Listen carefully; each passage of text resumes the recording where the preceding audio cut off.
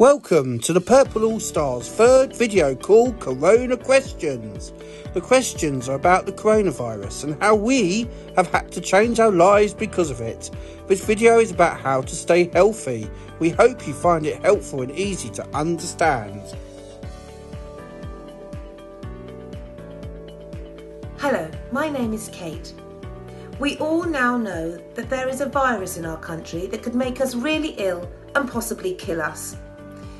The virus is called coronavirus, and some people call it COVID-19, but it's the same virus. In this video, we want to answer some of the questions you may have about the things that are happening because of coronavirus. One of those things is how to stay healthy. What exercises can I do during isolation to keep myself healthy?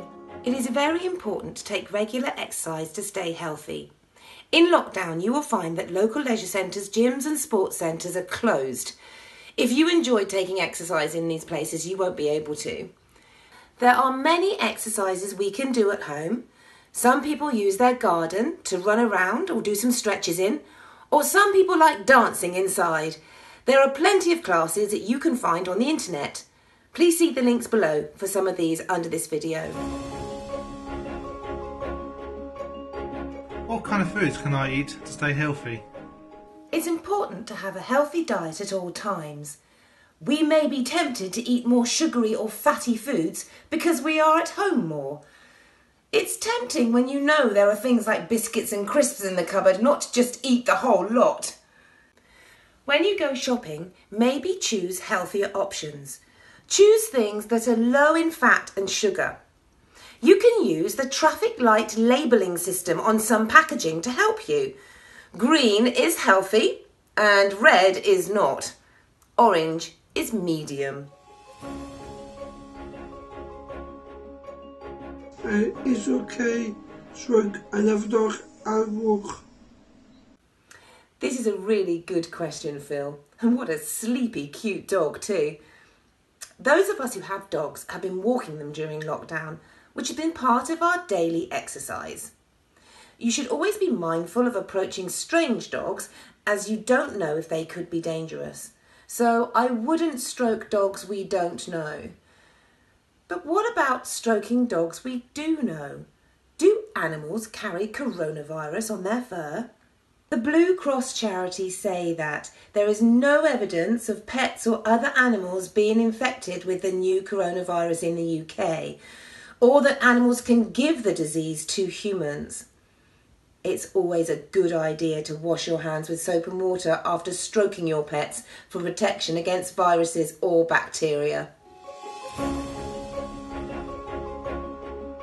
What if I got a doctor's appointment scheduled and now I can't get to? Medical appointments remain one of the few reasons you're allowed to leave the house. That doesn't mean it's business as usual at your local GP, hospital or dentist. Most doctors will chat to you over the phone. They may ask you to email a picture, but if you have to be examined, they will tell you what to do and where to go. But you know, if you have symptoms of coronavirus, a high temperature, continuous cough, and a loss of taste and smell, you should not visit your GP surgery. If you have any of these symptoms, you can have a test to see if you have the virus. Just go to the NHS website and follow the instructions there.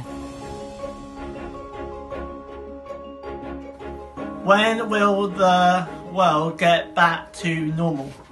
Great question, Tom. And it's one that everyone is thinking, and it's one that I can't answer. Some countries across the world are relaxing their lockdown rules. Boris Johnson says that we have to stay alert for a few more weeks. He doesn't know when the situation will end, but we do know that by staying at home, we are keeping ourselves and others safe.